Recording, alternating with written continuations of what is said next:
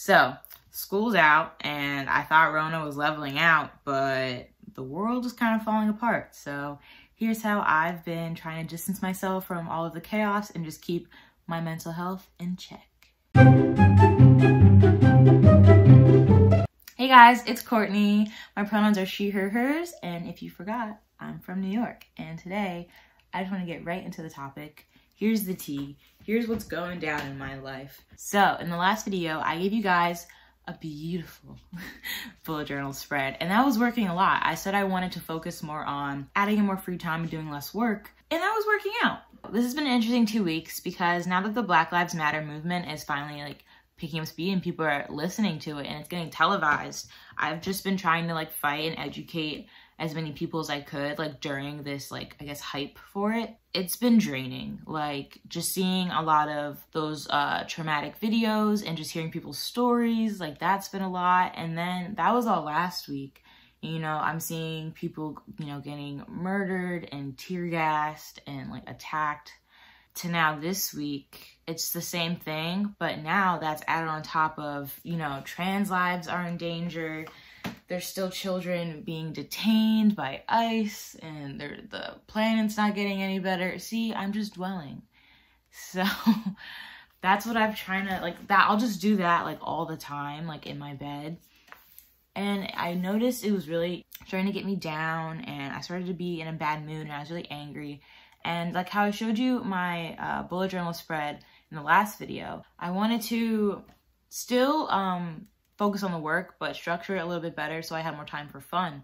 So I redid it around June 1st because June was already here and I was not prepared at all. And I tried to focus more on my diet and going outside more and how I needed to stay away from my phone. So I kind of just wanted to give you guys a day in my life of how I've just been trying to keep track of my mental health and just a way for me to keep having fun and stay lively, but also still fight. So I want you guys just to see what I've been trying to do for myself, and then maybe you can take some pointers from that. Sometimes my ideal day doesn't always work out, and today looks like that day. Oh God, let's try it again.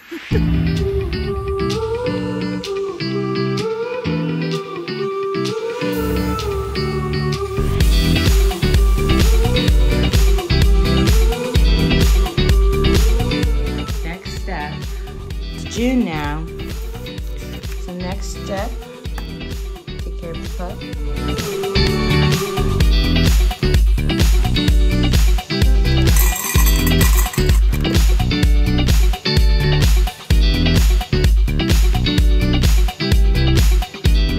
So before even I can get ready, I had to let my dog get ready. He was just really dirty from his little outside trip.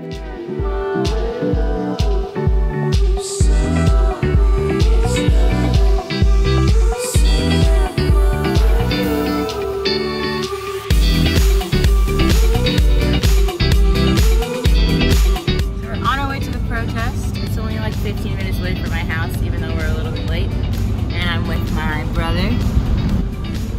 Smile. Brother. Let's see how it goes.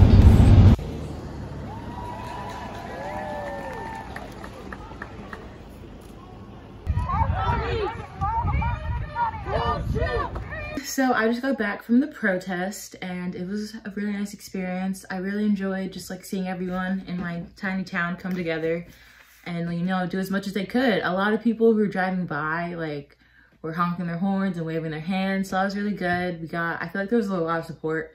There's only one person who was blatantly against it when they drove by, but I expect that from where I'm from, at least. So it was good. It's only 2:30 and I'm not gonna eat until 3:30 according to my schedule.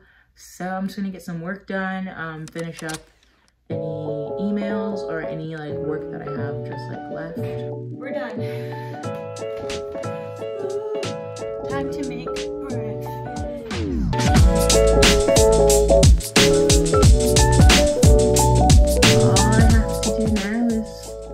Stay away from my phone. That's a big deal with what I'm doing right now in the summer, especially just with the Black Lives Matter movement going on, it's like a lot if you're on your phone all the time and you're seeing all those videos and reading all those stories. So I usually spend some time like signing petitions, posting what I can, and then for the rest of the day, I won't be on my phone. Hello, so it's like a couple hours later and I am now eating the pizza. And I'm just gonna watch some more Avatar because I've just been binge watching that. And I'm gonna chill with my pup until my boyfriend calls me because we're gonna do like a little movie TV date through like FaceTime. So it's gonna be really fun. And yeah, I'm about to destroy this. Hello again. Thank you guys so much for watching this video. And just so you know, whether it's a bullet journal, your notes, Snapchat, just know that keeping track of how you're feeling and you know what changes are happening in your life that are creating emotional changes for you is like really, really important because you're going to be able to catch little patterns in just your day-to-day life, and you'll be able to figure out how to, you know, change things or tweak certain aspects of your day that will just help you feel so much better overall. Making my time less structured and giving myself time to, you know, relax and take care of myself has really helped me stay more present and calm, and definitely staying away from my phone. So just make sure you set boundaries with your phone. We have a video on that too. If you need it, you can click on the channel and find it. Set boundaries because it has really changed a lot for me. Thanks for watching. Thanks for watching. Thank you for watching this video. We hope you'll check out some great resources at the link below. If you enjoyed our video, please give it a like, make sure to subscribe for more videos like this one, and ring the bell to make sure you never miss out on Pure Health Exchange's content. You should also check us out over on TikTok at Pure Health Exchange for more content. I'm here because I'm a health educator with Pure Health Exchange, an organization whose mission is to empower young people with the knowledge, skills, and resources we need to make healthy decisions. To see more resources from Pure Health Exchange and to ask health educators like me health-related questions, check out our Let's Talk portal. The link is below.